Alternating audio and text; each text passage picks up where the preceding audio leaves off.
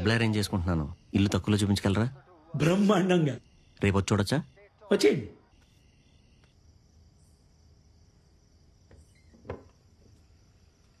ఏంటి మధ్య లేట్ అవుతోంది? ఎగ్జామ్ సీజన్ కదా, షాప్లో ఓవర్ టైం. భాస్కర్, ఏంటిది? నువ్వు ఫీజు కోసం అని ఇస్తూ వచ్చినవి, దాంట్లో నుంచి కొంచెం కొంచెం సేవ్ చేశాను.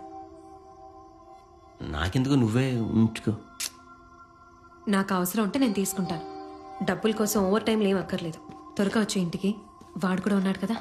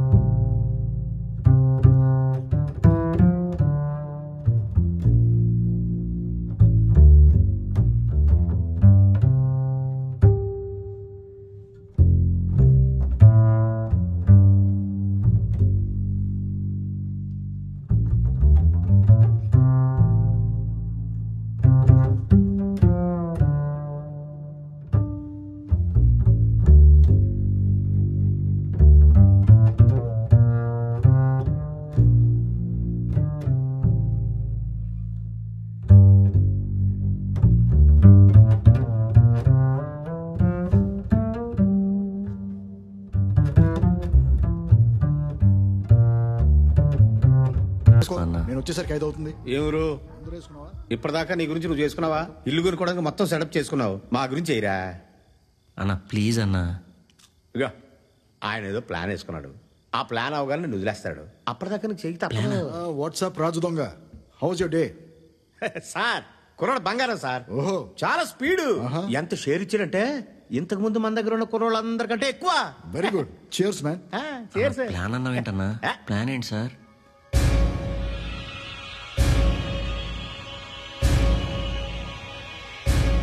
ఇప్పుడు చెప్పచ్చులే, ప్లాన్ ఎప్పుడో మొదలైపోయింది. లేదు రాజా. చియర్స్. నువ్వు డ్రెస్ వేసుకుని చేసిన ప్రతి దొంగతనం నువ్వు అని తెలియకుండా ఫోటోలు తీయటం జరిగింది.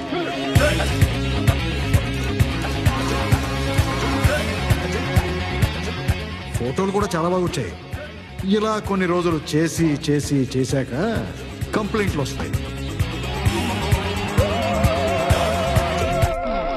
ఇవన్నీ ఎవరో రాజు గెటప్లో చేస్తున్నారని మనమే మెల్లగా ప్రెస్కి న్యూస్, ఫోటోలు, ఇన్ఫర్మేషన్ వేస్తాం.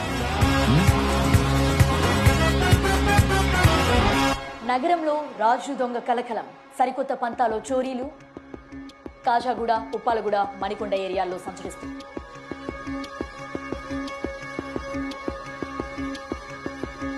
అప్పుడు వస్తుంది హెడ్ క్వార్టర్స్ నుంచి కాల్.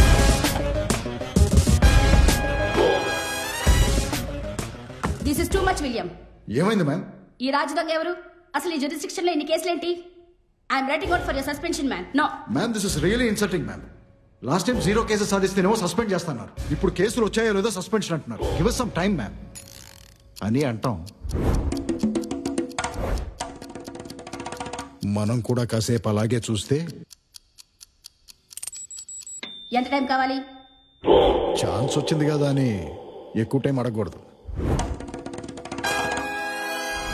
అట్లీస్ట్ 48 hours ఇవ్వండి మేడం. 48 hours కాదు, 1 week తీసుకో. బట్ పట్టుకో. దొంగ మహోదయ్, నేను 1 week అనుంటే 48 hours లో పట్టుకోమనేది. ఈ లోపే పట్టుకుంటాను. Thank you ma'am. విలియం, నీ ప్రమోషన్ కూడా పెండింగ్ లో ఉన్నట్టుంది కదా, త్వరగా పట్టుకో. Wow, really? ఇంత తొందరగా ఎక్స్పెక్ట్ చేయలేదు నారాయణ సార్. ఏ చచ్చా, నిన్ను పట్టుకోం, ఇంకొన్ని ఎవరైనా సెట్ చేస్తాం అదే డ్రెస్తో. సార్ ఎవరు సెట్ చేద్దాం అంటారు సార్? ఏంటి సెట్ చేసేది? వాడినే అరెస్ట్ చేస్తాం. సార్ ఒకవేళ అన్నీ అరెస్ట్ చేస్తే? నిన్నెందుకు అరెస్ట్ చేస్తాం? ఎంత మంచి క్యాండిడేట్వి, అంత మంచి షేర్ చేస్తున్నావు. ఇది నీకు లైఫ్ టైం డీల్. ఇది నన్ను ఎరిగిందని చూస్తున్నాడు.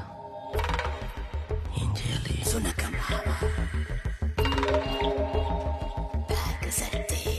పోలీసులకి కాకి డ్రెస్ లాగా దొంగకు ఒక డ్రెస్ ఇంట్రెస్టింగ్ అన్నారాయణ. అరే అసలు ఆ డ్రెస్ ఎందుకు వేసుకున్నావు చెప్పరా నువ్వు?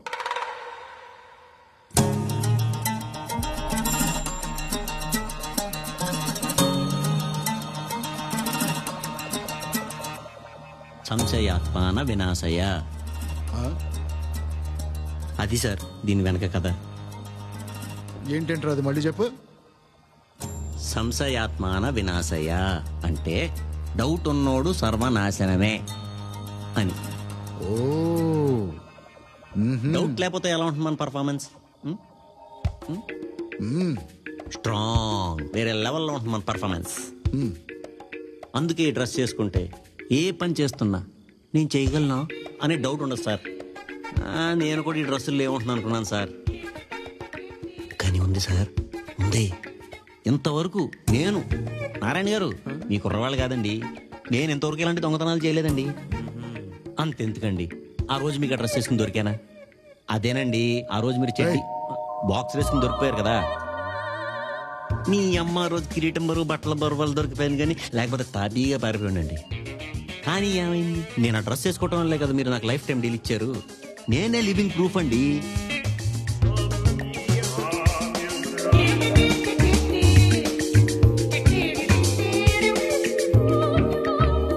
ఆ డ్రెస్ వేసుకుంటే ఏం చేసినా పర్ఫార్మెన్స్ బాగుంటుందా? ఏదైనా సార్, ఏదైనా.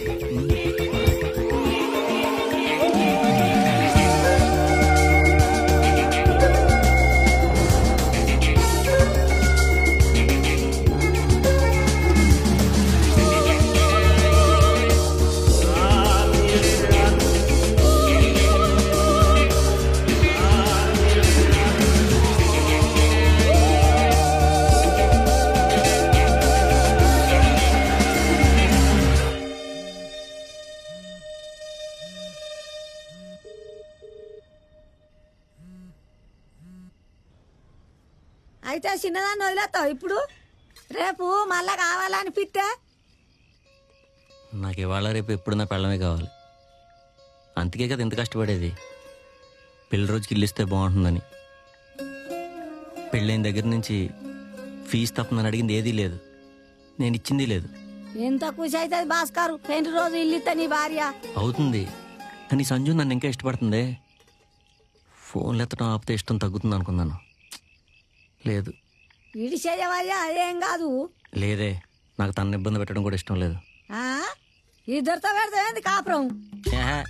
తనని కలిసి ఇంకా కలవలేమని చెప్పాలి, కానీ ఎలా చెప్పాలో అర్థం కావట్లేదు. నీకు అంత కష్టమైతే పెద్దదాన్ని మాట్లాడవని చిన్నదాంతో. ఉసేయ్, ఇదంతా నా పెళ్ళని తెలియకుండా జరగాలి. మా ఆయన ఇట్లనే చిన్నదాన్ని వదిలేసి పెద్దదాని దగ్గరికి అయింది. నేనే ఆ చిన్నదాన్ని. ఓ పని చేయి, చిన్నదాని దగ్గరకు పోయి పెద్దదాని దగ్గరనే ఉంటాను చెప్పాయి, నాలాగానే ఒప్పుకుంటది. ఏం చెప్తుంది పాపం? అంటే చిన్నదానికి తెలియదు పెద్దది ఉందని.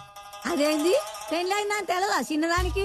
అంటే పెళ్ళైందని తెలుసు, కానీ పోయిందని చెప్పా. ఓరోరు భాస్కారు, ఈ నిన్న తిరుగుతుంది కదనయ్యా, ఇన్ని బుద్ధులు అన్ని నుంచి వచ్చినాయిరా నీకు.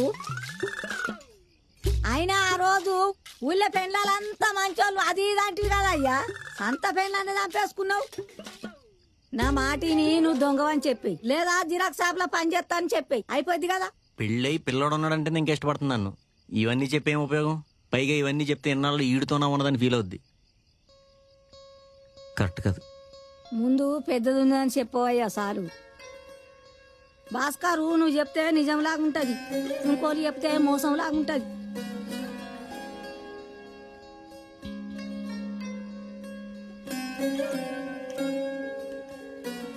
హలో, ఏంటి అవాయిడ్ చేస్తున్నావా? ఏమైంది ఇప్పుడు?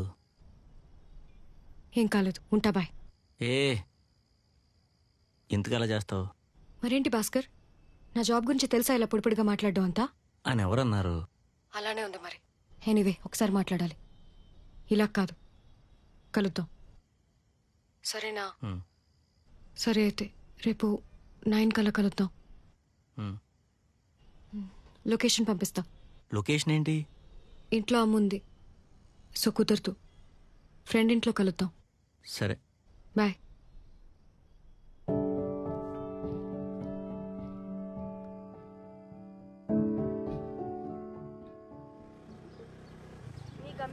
ఎడమవైపున ఉంది.